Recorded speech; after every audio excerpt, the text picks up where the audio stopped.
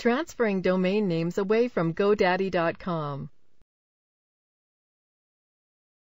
This demo assumes you have a domain name registered through GoDaddy.com and starts from their homepage. Now let's learn how to transfer your domain name away from this registrar and into the domain registry of your choice. Domain name transfers must be initiated at the new registrar's website. That is, the website for the domain registrar where you want your domain name transferred to. However, you must first ensure that your domain name is not locked or being prevented from being transferred out of this registry, and that's what we're going to do now. Enter your GoDaddy.com account login name and password in the boxes here.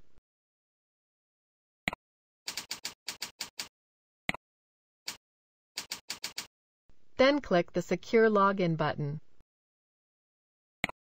You are now logged into your GoDaddy.com account. Click the My Account link here. Click the Manage Domains link here. Then click on the domain name you wish to manage. Click the Change link next to Locked. Then select Unlock. Click OK when finished. That's it! The lock has been removed from the domain name, so it can now be transferred to another domain registry. You must now go to the website of the domain name registrar you wish to transfer to and initiate a domain transfer request. When finished, click the Logout link here.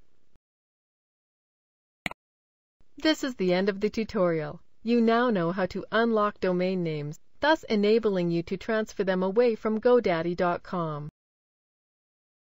Thank you for watching our tutorial. Be sure to let us know if you have any questions.